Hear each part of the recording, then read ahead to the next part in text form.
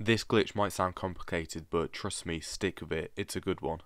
Hey, what's going on guys, it's Gaz here, welcome back to a brand new video. So in this video we have an awesome glitch, and this actually requires you to get yourself on top of the map. So first things first, you need to get a tombstone, and you need to down yourself at one of the jump pads. Get your friend to teleport that jump pad, and as soon as you're hovering over just there, hold down triangle to pull out your tombstone.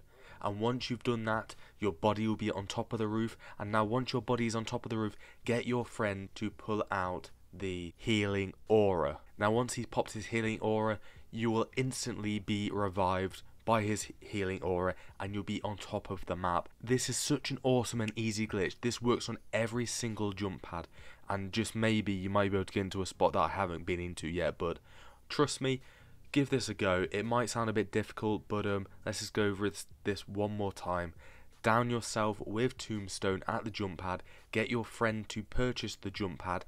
As you are hovering above a building, hold down that button which basically pulls out your tombstone so you can go back and revive yourself. And once you come to the other side of the jump pad, get your friend to pop that healing aura, and it's as simple as that.